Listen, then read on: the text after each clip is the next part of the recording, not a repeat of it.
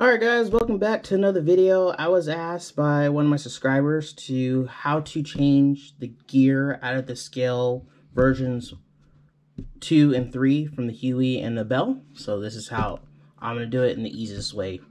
So the first thing we're going to need to do is take off this bottom plate right here. Alright, so once you get this plate undone, the bottom plate just pops off.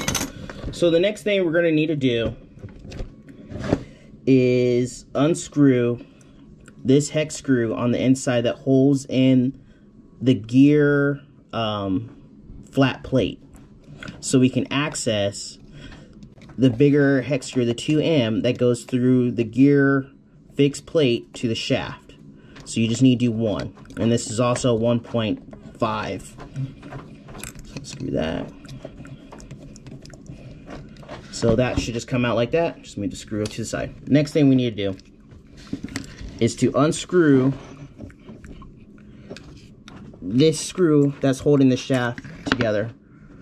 So it's a lot easier if you come through the front like this and just unscrew. Alright, so once you get undone, you can just use your finger or needle pliers to get out the screw that holds in your gear to the shaft. Just move that to the side.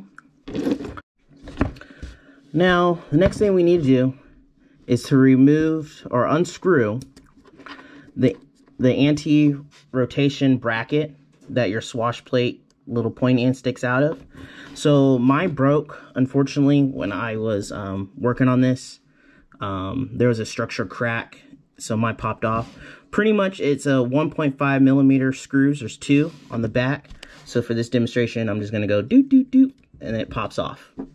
Once that is off, the next thing we're going to do is unhook the linkage that goes to the swash plate. So we're going to pop that one off, pop this one. And then the next thing we're going to do is come to the back. And then the easiest way to pop this off is remove it from the servo arm inside. So you just get your fingers on the inside and then just pop it out. Sometimes I think it's easier just come from the front. Use your smaller fingers. And comes like that. Okay. So once you have it popped off, this should just free move around, right? And then next, we just hold the shaft on one hand, and then we hold the gear on the bottom, and we just pull up, and the shaft and the whole head comes undone. And then we slide the gear out from the receiver side. And next, we unscrew the little screws that are holding in this gear plate. Now, once that's done, to get this plate out is to push right here, and it's just a little bit of pressure, and it should just come out just like that. Now, to put this all back together, let's say this is a new gear. Flip it over. You see this little indentation right here. This plate will go back in, the gear plate. Push in. You'll hear that snap into place. And what we're going to do is we're going to put those small screws that we took out from the plate to hold this in place. And we're just going to put 3 in. And we want to make sure that we do not put the screw that's above the bigger hole that goes into the shaft, okay? So leave this one right here where the big screw goes in out. Okay, so make sure you do not over tighten this because if you strip these, this will be a pain in the butt to get out. Alright, so now we have everything ready to go. You can see that this screw is not in, and this is where what I'm talking about, what I want to do, make sure. Okay, so now, next thing we're going to do, we're going to slide the gear back in. So this is your top, this is on the bottom, and it just slides in. Now we want to grab our head assembly, and what we want to do, so let me slow down, is when you slide this in, you see this hole right here in the shaft?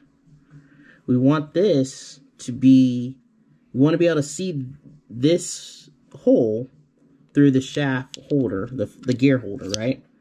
And you want to make sure that it is, you can see right through. And what I mean by that is, perfect example right here. That's how it's supposed to look when you put it back into the housing unit. And I'll show you close up what I mean when you get the screw in. So just slide this in.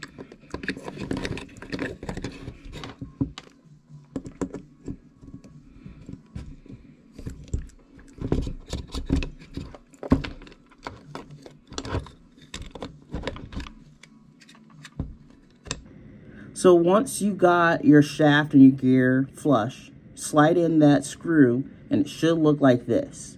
And once you have it in like this, all you need to do is tighten it down. Alright, now we got everything put back together for the shaft, got it all hooked up. Next thing we need to do is put back on the anti-rotation bracket. And since we left the linkage to the servo on the edge right here, we don't have to put that back on because it's free floating, because we're going to hook this back up to the servo.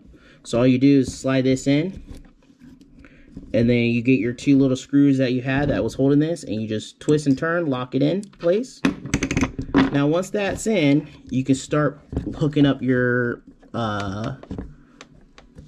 servo links that go to the swash plate or linkage, and you just snap them in place just like that. And then the next thing we need to do, once we have that together, that we got one screw left that we have to put back into the bottom of the gear that holds the plate in place.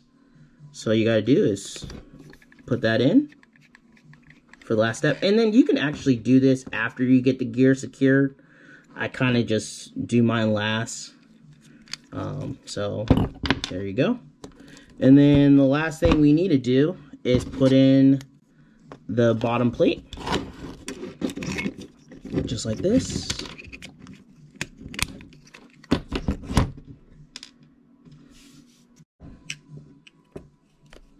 Alright, so once we got the bottom plate in, that's pretty much it. And that is the tutorial on how to change the gear on the scale helicopters, the Bell and the Huey Gen 2, Gen 3. And honestly, the Gen 1 is somewhat the same too. It is, it's just a little different. You can do it with the Gen 1 if you have it. So I hope this helps you guys out who are new to this hobby and new to FlyWing helicopters. This is just some of the maintenance you're going to have to do if you do crash and damage. Usually your gear will get stripped. So this is probably the most easiest way to get to this gear. And honestly, it will take you about 5 to 10 minutes to get this done and put it back together. And it's ready to go. So, hope this video helped you guys out and have a good one.